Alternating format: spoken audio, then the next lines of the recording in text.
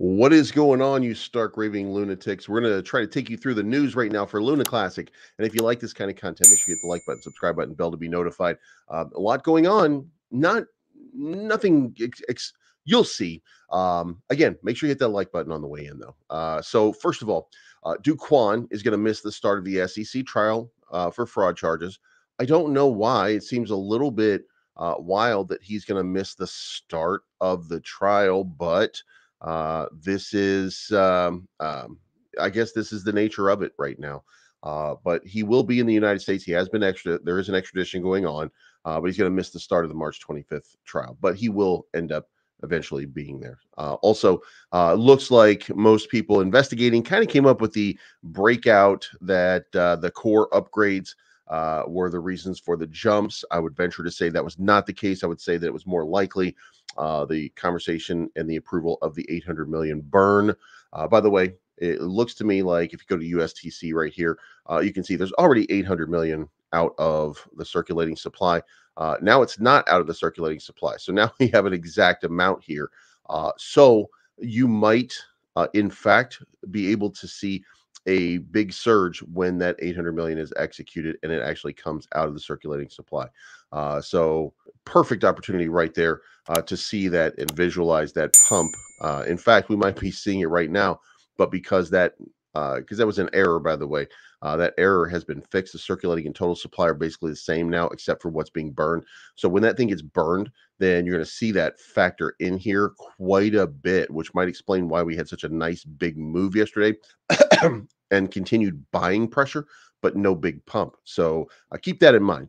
Also in the community tab here, we've got quarterly reviews of tax policies, which we should be discussing that all of the time. Code of practice for L1 developers. If it makes station, then we'll start talking about it there. Then we have return power to the look. There's a lot of bantering back and forth that we'll talk about at some point when they start becoming rules or policies for governance. But a lot of things that people are looking at. Then price action wise, sideways kind of. This is the 5-minute chart. I was kind of watching it on a lower time frame to see how things were playing out. But as you can see right here, we just did a test of the 20. It looks like we're failing on the 20. So you could expect maybe a retracement down to 12.9 and then a bump off of the 12.9, or perhaps this 20 MA we'll get that wick eaten back up and we'll be back on our way. Now, the markets had been pumping up until just the last few minutes, still pumped for the day, greatly pumped for the day, but the US markets are starting to wake up and the European markets are starting their profit taking. So it's starting to retrace just a little bit on the overalls. On the USTC side, again, I mean, I don't see any fundamental reason why this thing should continue pumping, but it's doing it. So let's not look a gift horse in the mouth. And, in fairness, this is doing the same thing. It's already broke the 50 and the 20, though. So it could be a retest down here at 3.4 cents. But with that burn in place, it should be a very interesting time.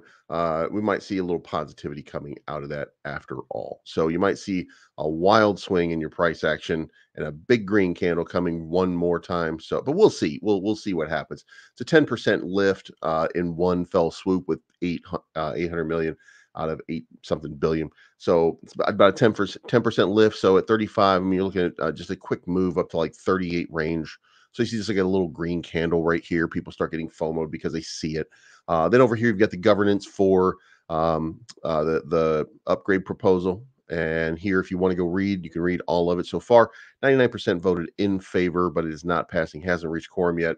So we'll see how that plays out. But so far, it's been fairly positive. Always read through these because nestled in here tends to be a request for money and stuff like that. So make sure you know what you're paying for and whether or not it meets something that you would like to see done. Then for overall price down 27%, but the market kept up a little bit. You don't need a lot of flow in order to pump the price. When it gets a lot of it, that's when it tends to get pretty volatile. But 61 million for USTC, down about 70% on the day, 320 million market cap.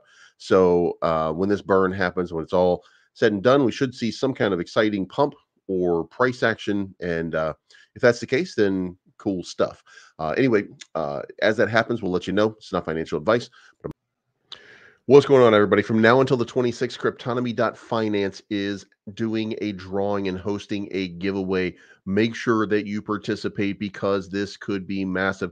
You can also follow them on Telegram, links in the description below, and on X. The description is also in the link down below. Also, make sure that you guys understand that I have done a fantastic job so far.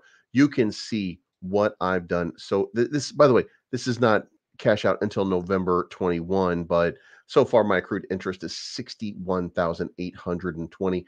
And let me point out here what I'm doing here. This is the launch pool. This is the big launch pool that I keep telling you guys about. And here's the thing. You see tokens that I talk to you about. You see stuff like DevE. You see stuff like DeFi. You see real tokens, Ruby protocol that are getting Vector protocol. These are things that we've discussed on this channel where these things have started to blow up and they've started to had these big moves, and take advantage of it while the opportunity presents itself. And remember, to get in, you have until February 26th.